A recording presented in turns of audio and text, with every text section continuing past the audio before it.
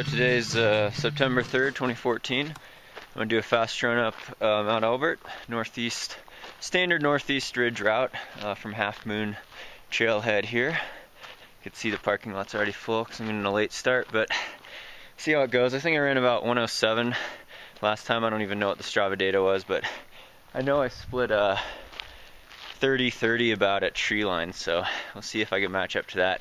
It's gonna hurt. I'm gonna be in the pain cave all the way. I got my heart rate monitor on, try to get this on Strava, so it's gonna be a tough workout. Hope to get a FKT PR. Wearing the Hoka 11 Waka compressed sports sleeves. Alright, here we go. Enter Hurt Locker. Starting right here, the edge of the parking lot. And we're off.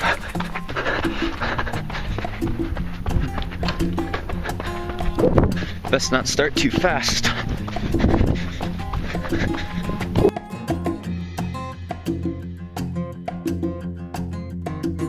Coming up on the Colorado Trail split.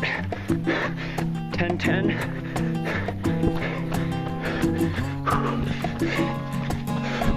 First mile was about 9:22. Keep it rolling.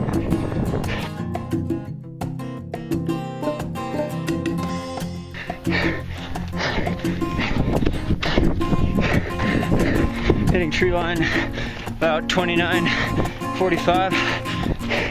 Now it gets steep.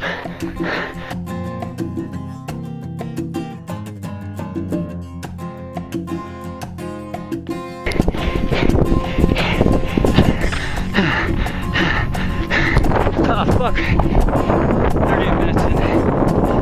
What a view, massive. Long way to go. Hurting.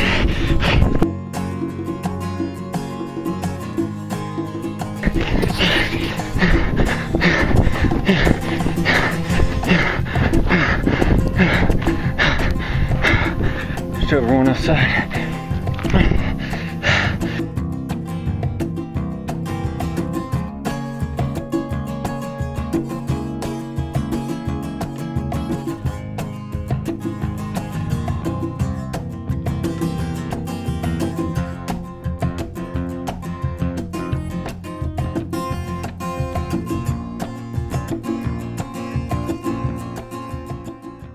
Alright, so that was a good effort. I made it up. I think it was just over about 107.20.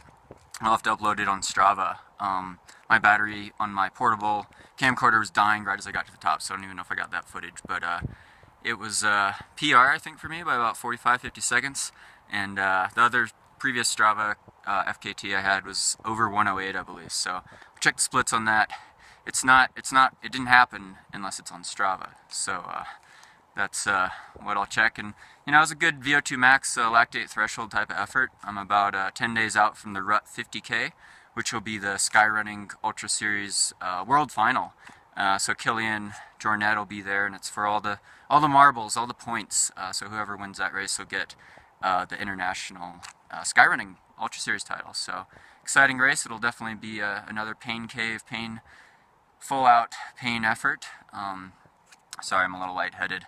Running up to 14,400 feet kind of wears you out. So now it's time to recover with some Boggs nut butter, trail butter. Sorry, nut butter kind of sounds a little weird.